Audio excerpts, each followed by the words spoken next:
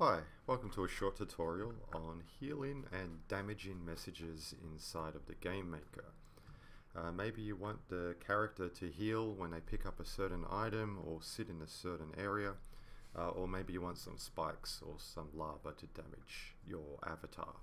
I'll be showing you how to do that today.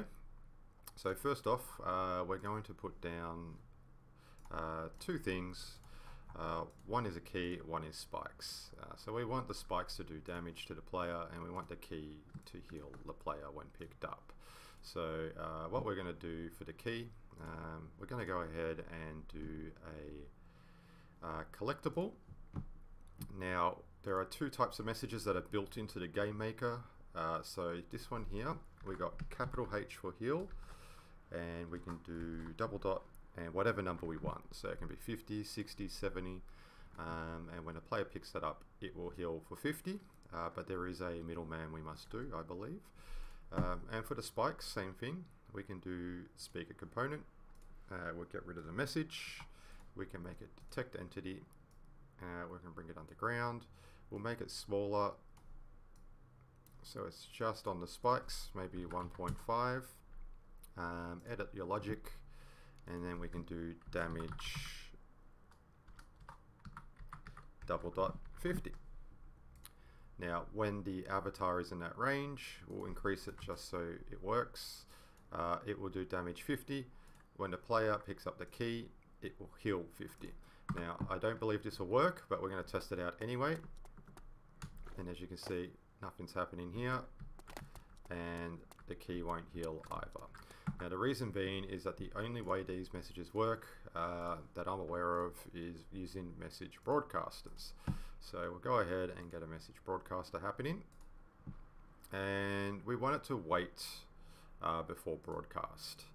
And what we can do here is change this message to say heal me, and we can change this one here to damage me. They're not default messages, but this is what we'll send to the numpad. So for this one here, we'll say damage me. Excellent. And what we'll do is we will damage for 50. So what happens now is the spikes will send a message to the message broadcaster, which will then send it to the avatar. As you can see, I took 50 damage, but when I pick up the key, nothing will happen.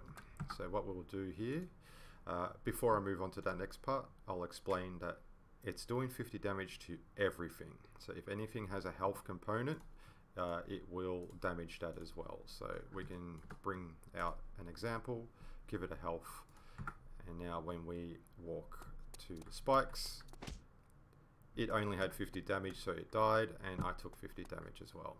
If I walk back in, after 5 seconds, it will kill me. So what happens with this timer here, you can change that to 1. So after you run away from the circle for 1 second, it will work again,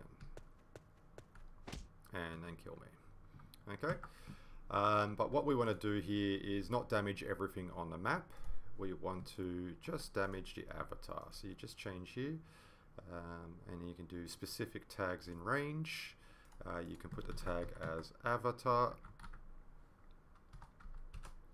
Excellent. And that yellow range is where the damage will happen. You can do the whole map just by pressing 90. It will cover everything.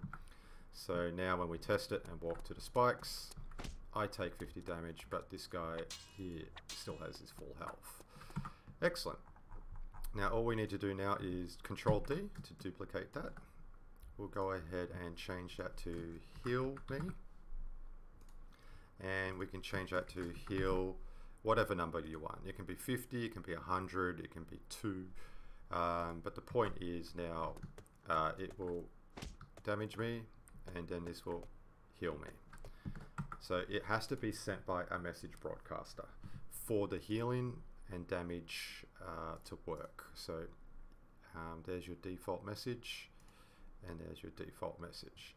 The only other default messages I know of is interact. That will work.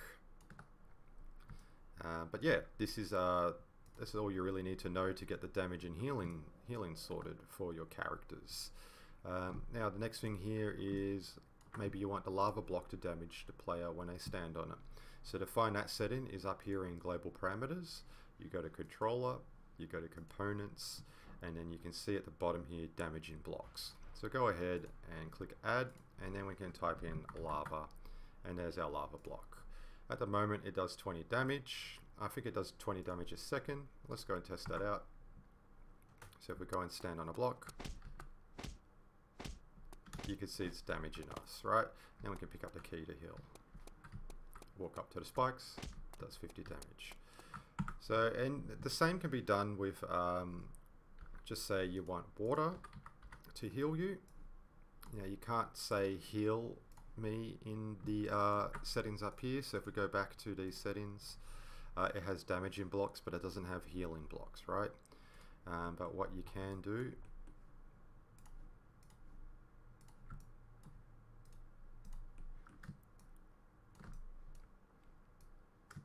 is you can have a healing ring. So we can go here to, we can delete that.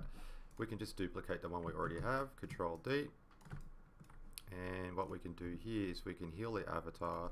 Let's just say 5, no, 4, 3. We'll just make it nice and small, so it's 3. And we don't want to wait for message broadcast. And we can change the timer to whatever we want. So like every 1 second it will heal. And it says heal 50, but let's do something smaller. Let's do heal 3. Okay, and then we make it invisible, get rid of the logic up here, and we can turn off collisions so the player can't run into it. So what we've essentially done is that if the player goes and damages itself, you can walk in the pool to heal 3 damage every second. Then we can jump on a block, get damaged, heal in a pool every 3 seconds. Every second it will heal for 3, and can pick up a key to do bigger heals. But there's your basics for healing and damaging inside the Game Maker. If you have any questions, send me a message on Discord. More than happy to help. Have a great day.